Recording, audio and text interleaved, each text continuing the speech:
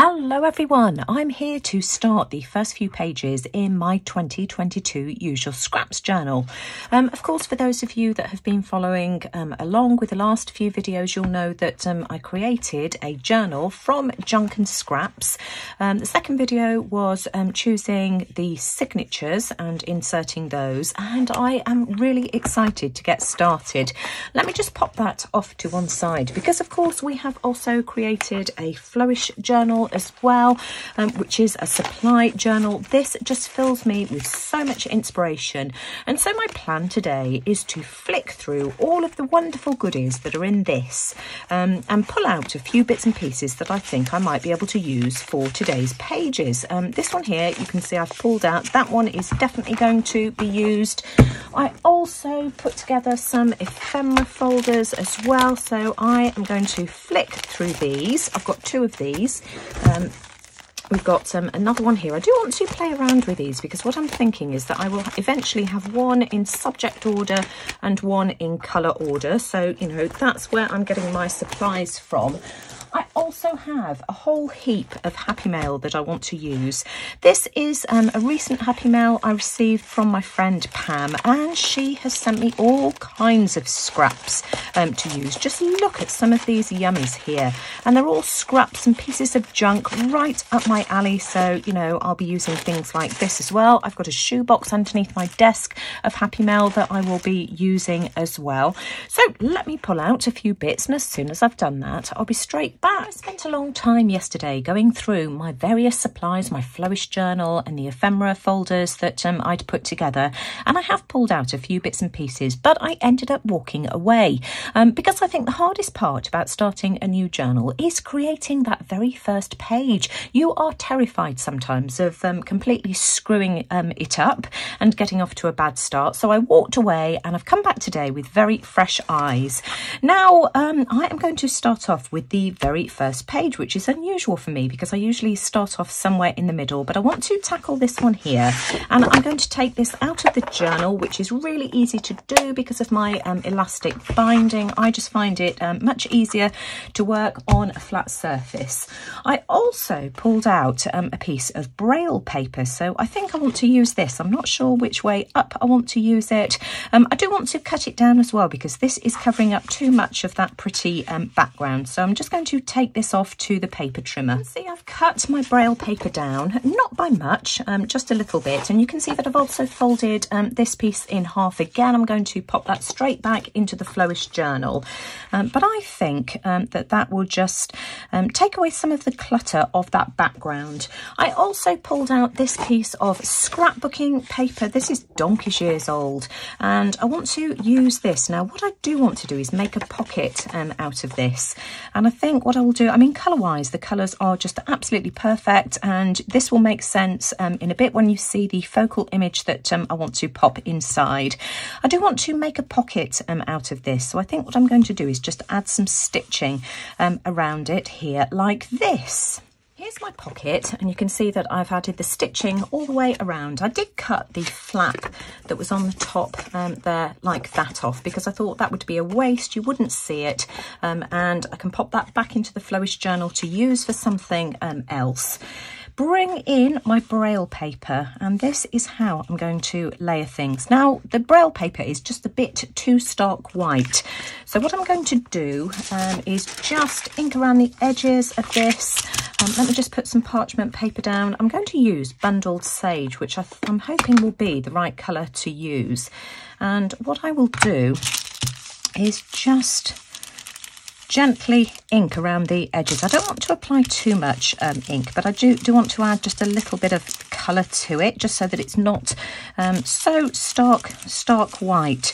So I'm going to go all the way around the edge, just to the very edge, just bringing it slightly into the centre here like this. And this is just one of these cheap makeup brushes that you can get from Amazon and eBay. I think my whole set was about £5. I've had it for a couple of years, maybe 3.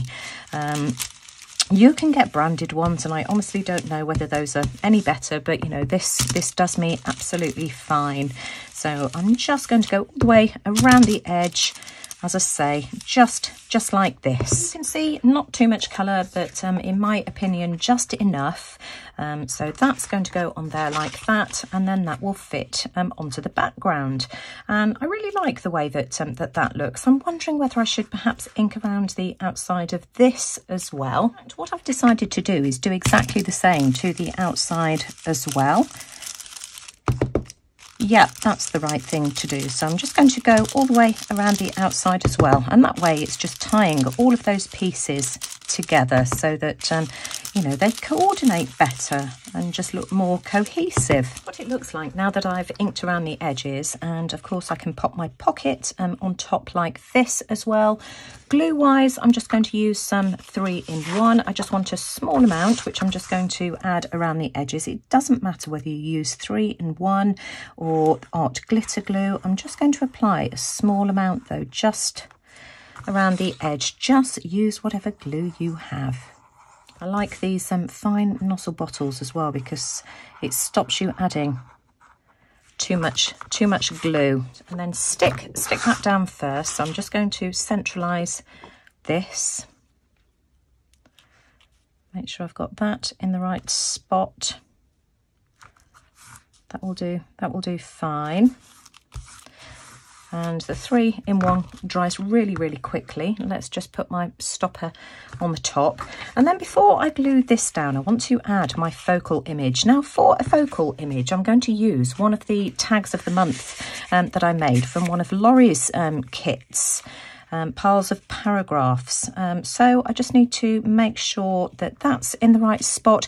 And that was why I used the green, because of the green in this tag. Look how beautifully that goes. That's like a match made in heaven. And it's a shame not to use your own artwork. So I want to try and incorporate as much of my own artwork in my projects again this year as I can. So I think I want that to go there. So next I can apply some glue around the outside of this.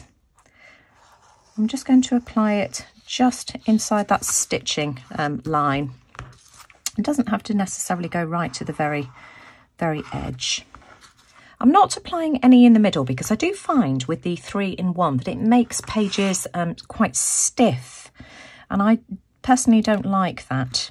So I'm just going to make sure that I've got that straight, and then my tag can go in there like this. Now I need to just weight this down underneath a heavy book for a minute or two until that glue has grabbed, and then I can add it to my journal, and that will be my first page done. Been weighted down underneath a heavy book for a few minutes, and before I stick it back in the journal, I just want to add this quote, and so the adventure begins. And let me just make sure I've got that straight. I've added a little bit of extra glue to this as well because these Tim Holtz chit chat words never stick very well. This is the Small Talk by Tim Holtz Ideology, by the way. So let's put it back in the journal, and that is the very first page done. So now the pressure is off. Phew, I like that. Sticking with the purple theme, I want to work on this page here, and I've pulled out this piece of scrapbooking paper here, and this was one of the ones that was gifted to me by my friend Pam. Now let me just take this out of the journal again to work on it. So much easier.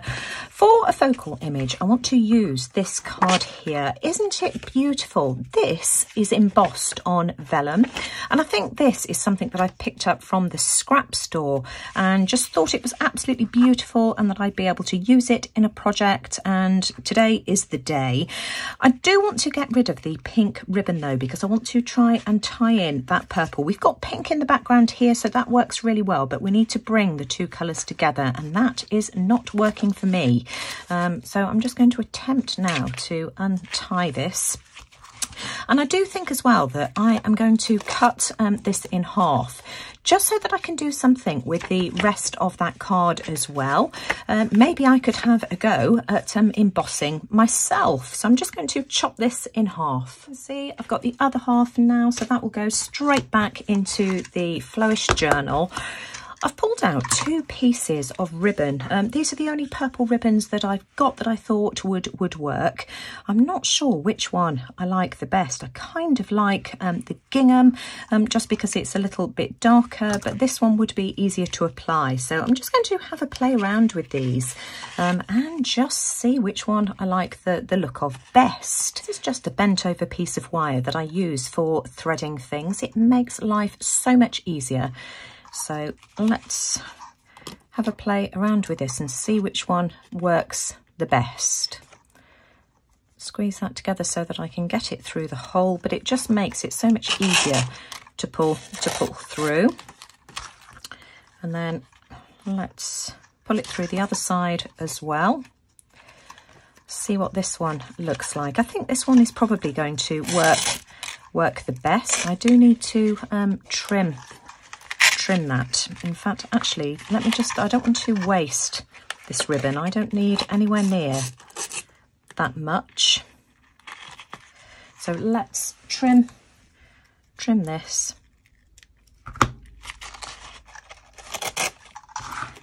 And try and tie a bow. Let's just make sure that we've got that equal on either side.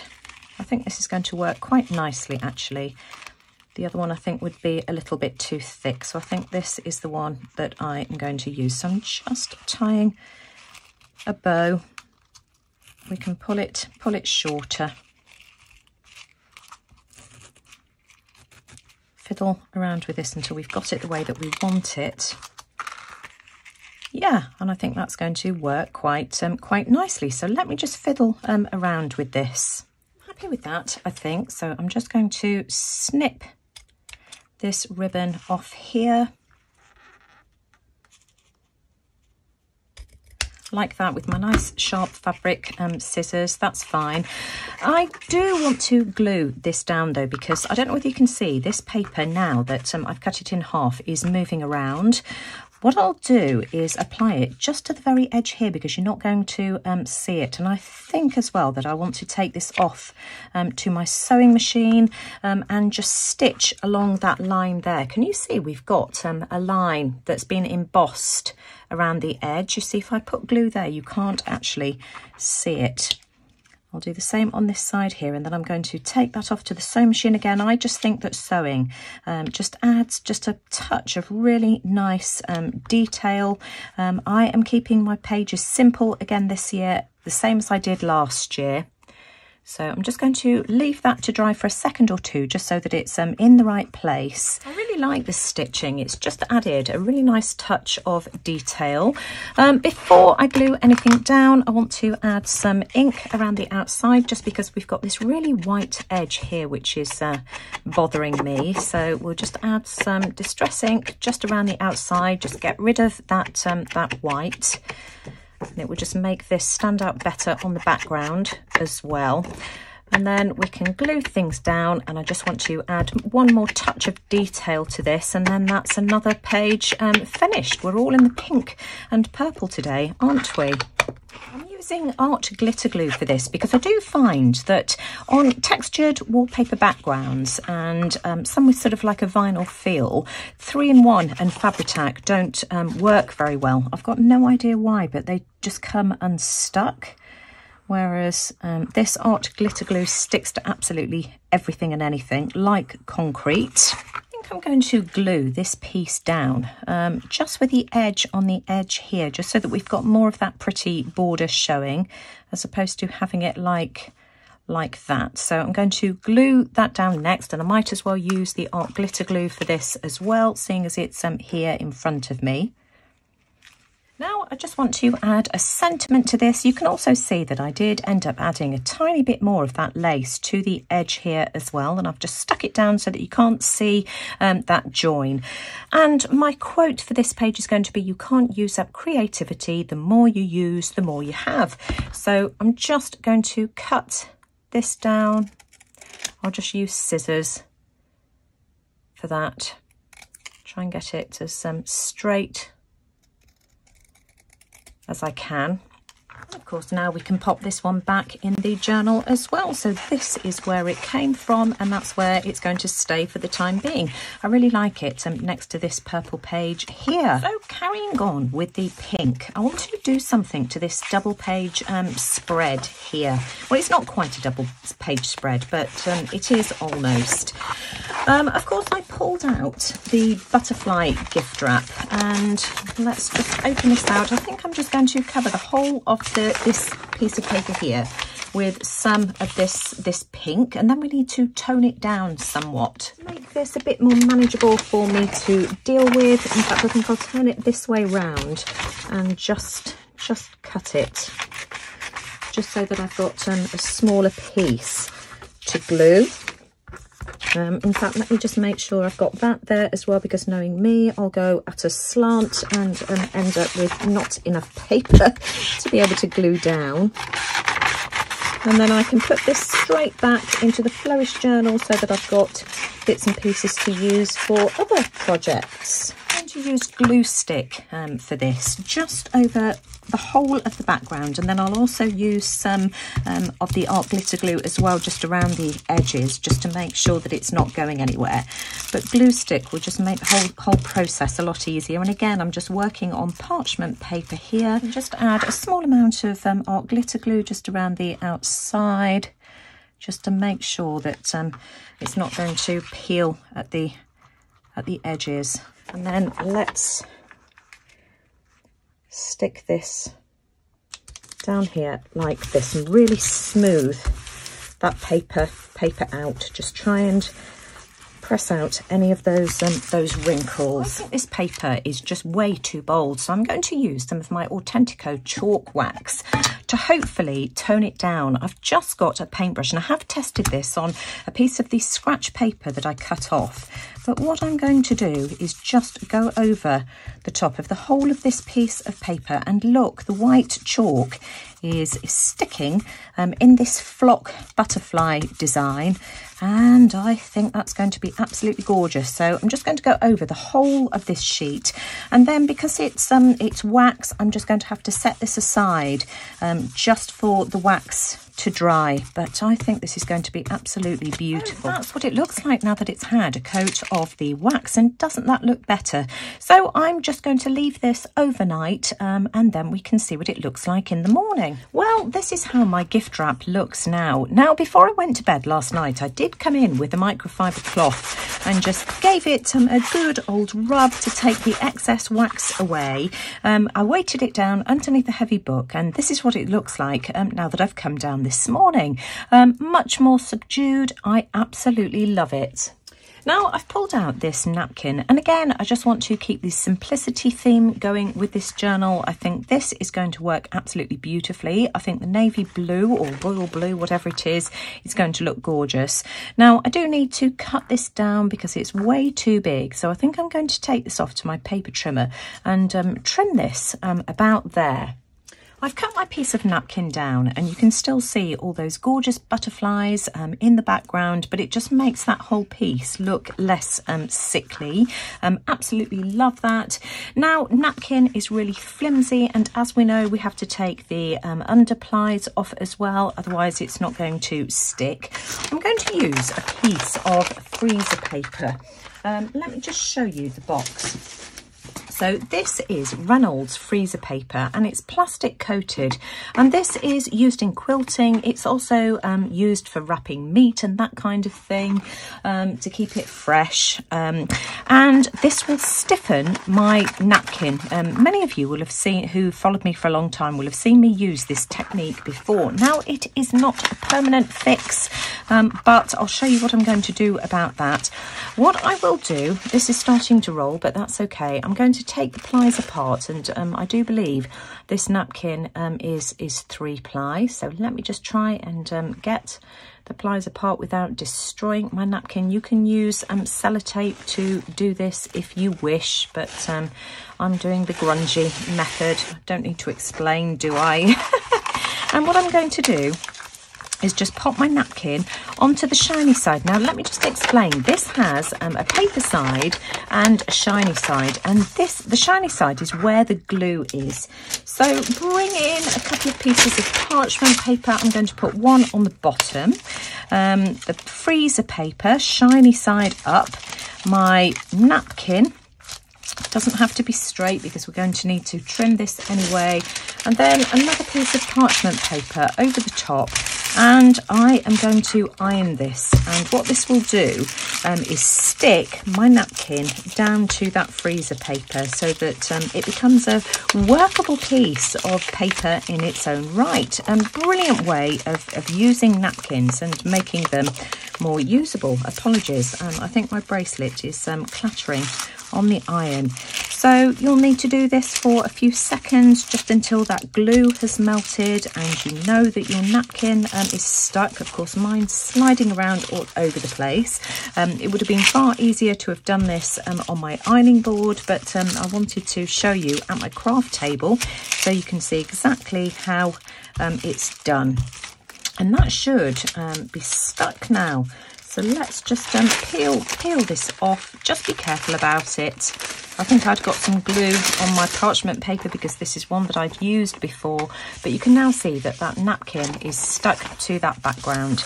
And so I've effectively got myself a piece of scrapbooking paper to use. So I'm just going to take this away now and trim around the edges, and I will be back. So I've trimmed around the edges, and that's what this looks like now. So it looks like a regular piece of paper. Now, if you don't have freezer paper, you can always glue a napkin to a regular piece of A4 paper or copier paper, just with a glue stick, and you'll have exactly the same thing. You might have a few wrinkles. It might not be as flat as mine is, but it will do the same job. Now, freezer paper, as I mentioned earlier, is not permanent. So what I'm going to do is go and take this to my sewing machine, and I'm just going to stitch around the edges just to make sure that this does not come undone. I've sewn around the edges of that napkin, and you can see where it's starting to slightly peel. I'm not going to do anything about that. I like that look. It's going to add to the grunginess of it, and over time I think that will just get better and better. What I do want to do though is add some glue to the back side of this, so that I can stick it down to the center of this this page. So I'm just going to use a glue stick to do that. That's glued down and the stitching looks great. What I do want to do is just round the corners of this. It's all looking a bit too rectangular, so let's do this. I'm just using the larger X-cut corner rounder. That looks much better to me. And then I thought I would bring in some doilies, and I've got 3 here, and oh my goodness me, I cannot make a decision. Do I add just the pink, which is very pretty, or do I break it up and bring in some of this forget-me-not blue and add this one here and perhaps a white one on top? And I think that looks absolutely gorgeous. What do you think? That or that? I'm going with this option. Let me know whether I've made the right choice, because I know that you'll all be screaming at me down the camera. So how do I want to stick this on? I'm thinking that I might want to add some stitching down the middle. Let me ponder on that one. I'm going to add some stitching. So let me just stick some glue here like this and pop that in the middle. I've creased it and folded it in half so that I can see where it needs to go. Let me just press that into the centre as well. I'm going to do the same with this one here, and then I'm just going to take this off to the sewing machine. I've got cream thread in my sewing machine, and I'm not going to change it. I'm just going to leave it as it is, and that will be fine. And I like the fact that we can have these where they've got some dimension to them. I've got my line of stitching down the centre, and I'm just going to add a focal image like this. I'm going to use art glitter glue because I do find that with anything metal that 3-in-1 doesn't really work very well. So we'll just add some here like this, pop that down in the centre, and I'm just going to add something heavy on top just until that glue grabs. I am so happy with that. Isn't that just a gorgeous, gorgeous page? I just want to add one more thing. I've got this quote here: treasure, noun, precious materials and objects, verb, to cherish and take much care of something. And I'm just going to pop this down here like this. In fact, let me do it in my left hand just so that I get it in the right place. And I'm just going to stick that down just like that, and that's that page done. Bring back the journal and let's put this back where it came from. Where did it go? I think it was here, wasn't it? So let's just slide this in. I don't know what to do about that purple page. I think I'm going to take that out and put that somewhere else, just because I like having that as a double page spread in its own right. Maybe I can just pop that behind there for the time being, and we'll decide what to do with that at a later date. Isn't that just gorgeous? I'm leaving that there for today. I'm really pleased with these pages, and if any of you want to follow along with this series, I'll leave the link to the Facebook group, the Mixed Media Emporium, in the description box below, so please do feel free to come along and join us. Just be aware there are 4 entry questions that you will need to answer to gain entry into the group, and if you don't answer them, your request to join will be automatically declined. So that's just something to be aware of. That's just for our Facebook security. But you know, I hope you've enjoyed today's video and it's got you off to a good start. Do let me know what you think in the comments below. Don't forget to go and check out Kylie's video this week as well and see what she's been up to, and don't forget to hit that subscribe button as well, so that if you want to follow along with this series, you get notifications of all of my up and coming videos. But most importantly, thanks for watching. Take care everyone, and I'll see you all again soon. Bye for now.